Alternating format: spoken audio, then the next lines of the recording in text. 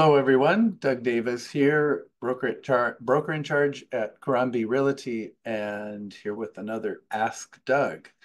And don't forget to like me or subscribe to my YouTube channel. It helps me a lot. Thanks so much. Okay, so for sellers pricing their home to sell, they're starting a new listing.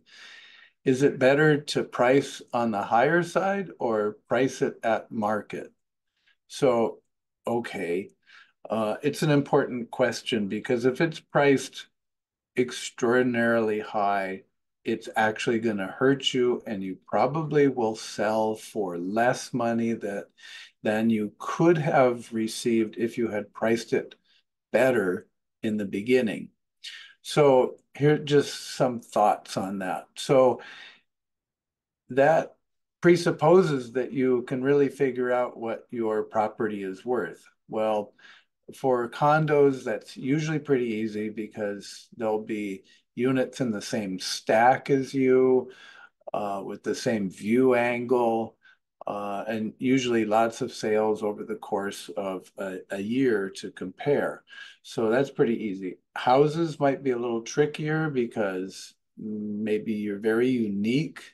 Maybe you're a brand new home, much bigger than the neighborhood average. So, but all of that can be calculated. It can be appraised. It can be done by your real estate agent that looks at good comps and has a good feel for the neighborhood and the market and your homes. So you want to price it correctly. So it's an art. It's an art form. But I can tell you, you will lose money if you price it way too high, and you can always come down. Mm, yes, you can, and it'll go below.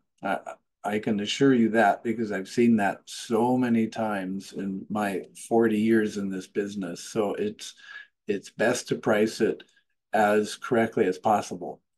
Uh, Even price it under market and then expect to have a bidding war that will take it up to market price. So um, there you go. Okay, so please consider that when listing your home to do it correctly, and don't just take a huge price on it and hope for the best. That doesn't usually work. So there you have it. Hope that's helpful. And if I can help you in your real estate needs, buying, selling, or property management, let me know, and keep your questions coming. Until next week, thanks so much.